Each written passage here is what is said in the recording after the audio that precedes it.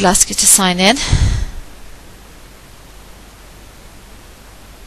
Okay, so this is a sample document. It could be anything. It could be grammar or marking schemes or whatever. You may decide then you want to save that to your own My Documents. So someone may say, well, that's kind of handy, I think I'll save that. They can come over here and they can save it as. And they can save it away without changing it. Okay, and they go off and save it into My Documents and so on. Okay. The other thing they can do is they can actually use it in class. Now with an Excel document, it'll say to modify it, click edit the workbook. So I'm just going to edit the workbook and it'll let me now make a change. So I'm going to put a dot in there, made a change there. So I've worked away with that. It could be a class sheet, and I come over here and I use this close item or icon here in the corner, and it says, do you want to save the changes? Yes, I do, or no, I don't.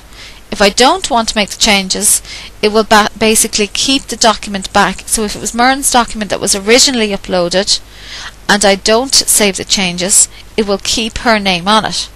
But this is the nub. If I put this dot in and I say yes, my name now becomes the last person to edit that document, and it's my name that shows in that document.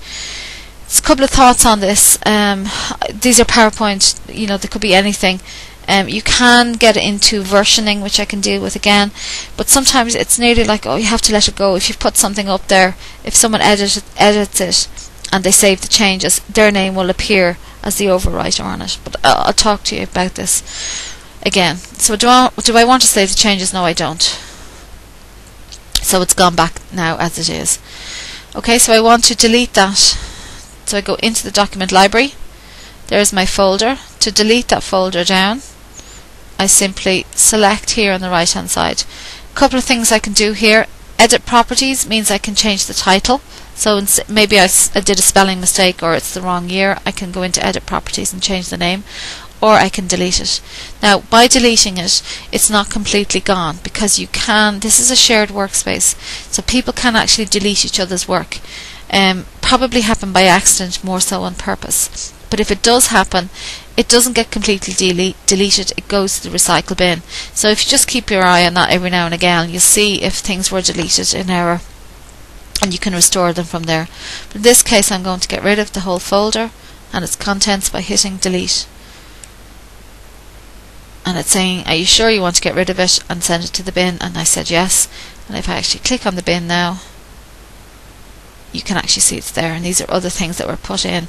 So I actually could, if for example, click on it there and restore it, and it puts it back to where it used to be. Computer knows. In this case I don't. I'm going to completely delete it, so it's gone. Okay. Alright, so using my breadcrumbs, going back to VEC Gaeilge.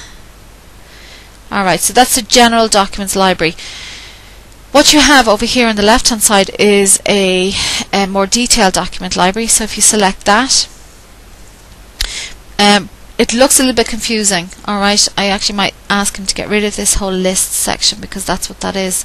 But what you're looking at is here the Junior Cert, Leaving Cert, TY and LCA General Document Library.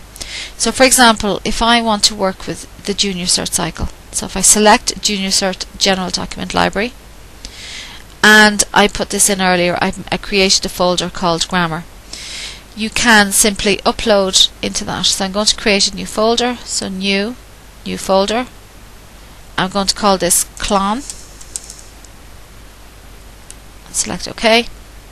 So basically you now have a folder called Clon that if you wanted to, you can upload PowerPoints, test sheets, any sort of Office document into here. I would say not to use this section for uploading photographs or videos, but to use the picture library for that. And there is a related videos library here as well. If you are uploading videos, it is actually quicker to well, obviously do it in a place where the broadband is quicker. If you're in Dunshaughlin, there's a really high speed there. Beaufort is actually quite good as well, so you should be okay. But places like Ratoath, the speed is actually quite slow. So I'm going to delete these two down now again. So delete, and delete grammar. Okay, so these are kind of like storage areas that you can use. So going back to my VEC Gaeilge, I again have my document library over here, and you have Junior Cert, Leaving Cert TY and Leaving Cert Applied, and a general picture library, which when you click into it,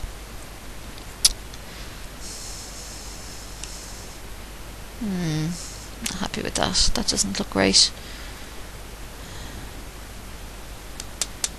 I need to get Brian to look at that because the actual library didn't open up where I can upload. Okay, leave that one with me because again we should have just the normal page opening. The other section is, let me see, something called a discussions area.